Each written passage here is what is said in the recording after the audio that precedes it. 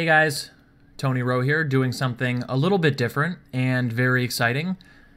I have the distinct honor and pleasure of introducing a new feature that the Lichess team has been working on, that feature being the Opening Explorer. If you've never used an Opening Explorer, I'll explain it in a second. Probably all will become very clear when I click on this Opening Explorer book button here. But essentially what an Opening Explorer is a very convenient way to display statistical and performance information about a game database in a move-by-move tree-like format. And so right away you can probably tell the general gist of what's happening here. In this case, I have the starting position, and you can see that each move possible from this position is ranked by popularity, essentially number of games. So you can see that Fischer's favorite, 1e4, in this particular database in use that's being explored, 1e4 has been played over 5 million times, with white scoring 49%, black winning 47%, and the rest being draws, shaded in gray here. And we could do this again for 1d4, for instance. Almost 3 million games, white winning 50% of them, black winning 46%, and 4% draws, of course. And you can play through openings just how you would expect you could, using the analysis board. So after d4, we see all of black's responses. Almost 1 million games with d5, 52% wins for white, 43% wins for black, and so on. You could do this ad nauseum, of course. We could go through, let's say I was really interested in the Catalan, a favorite of Kramnik, one of my favorite players. We could take a look, and we see that black's most popular responses are d takes c4, bishop e7, c6, c5, and so on. And again, we can see the number of games, the win percentage, etc. Another cool thing about the Lichess Opening Explorer is that you can see the top games and the recent games. So top games are games that are played at a very high average rating, and recent games are games that have been played, well, recently. And you don't just have the option of using, in this case, the Lichess database. You can also use a Masters database. So as you can see here, the Masters database is composed of 2 million over-the-board games of relatively strong chess players from the 1950s to 2016. Going back to the Lichess database, you can see that in this case, because all of this information is easily available, on the Lichess servers, you can filter this database any way you choose. So, for instance, I've been playing a lot of classical games lately. My rating is always sort of in this range. I might want to take a look at what the classical scene in the Catalan looks like on Lichess so I can do a little bit of preparation. I'd see that in this case, overwhelmingly popular would be c6, bishop e7, and d takes c4. So maybe I want to prepare for those games specifically.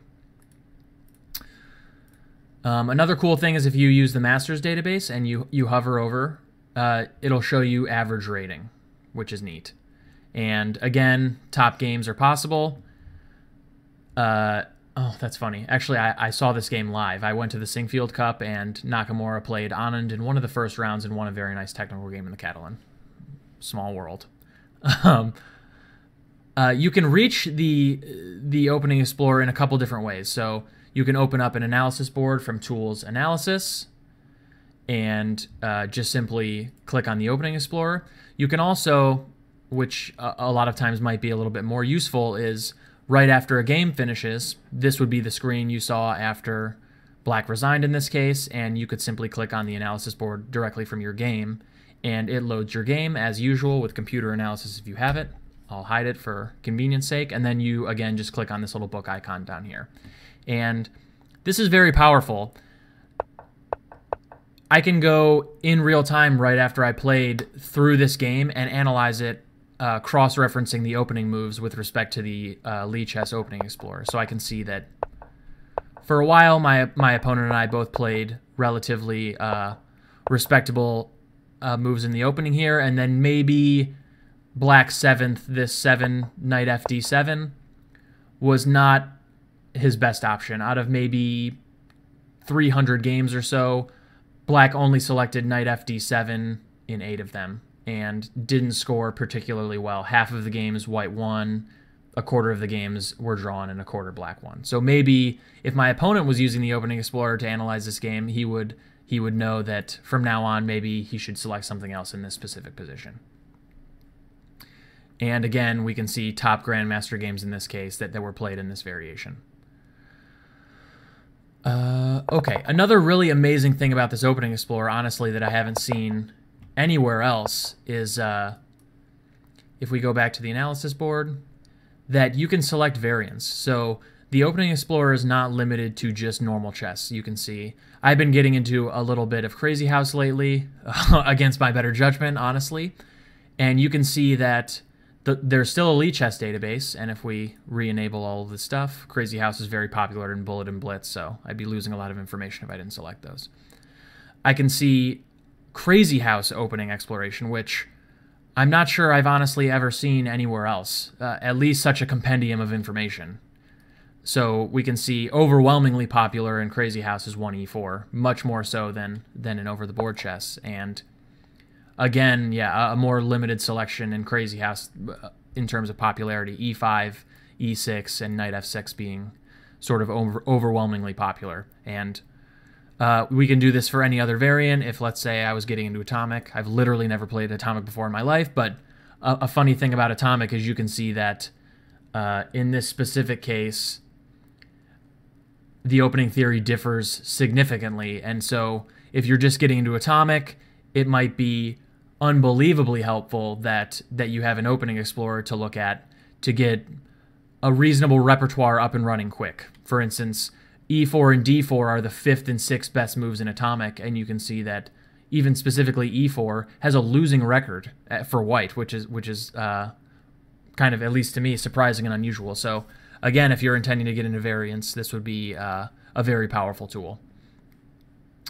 And honestly, if you just intend to do opening research in general, the option of doing local engine analysis and opening exploration using a large and powerful database is what I do every day for my own opening research and my own chess improvement, and even writing my book. This is the kind of stuff that I do every day, and now you have the power to do it online from anywhere for free using Lichess, which, you know, I'm typically using something like ChessBase, or some of you guys out there might be using Skid to do opening exploration, and that's software that you need installed on your computer, and in the case of ChessBase, you have to pay for it. But now all of that stuff is available on Lichess, and is available in an interface that's really convenient. You can do it right after your game, while playing through your game, and so forth. So check out the Opening Explorer, guys. Use it, improve with it. It's awesome, and we hope you like it. If you have any questions, comments, suggestions, you can send me a message at Lichess at Tony Rowe, or you can pop into the Lichess IRC channel or the forums for suggestions, questions, etc. Bye, guys. Hope you like it.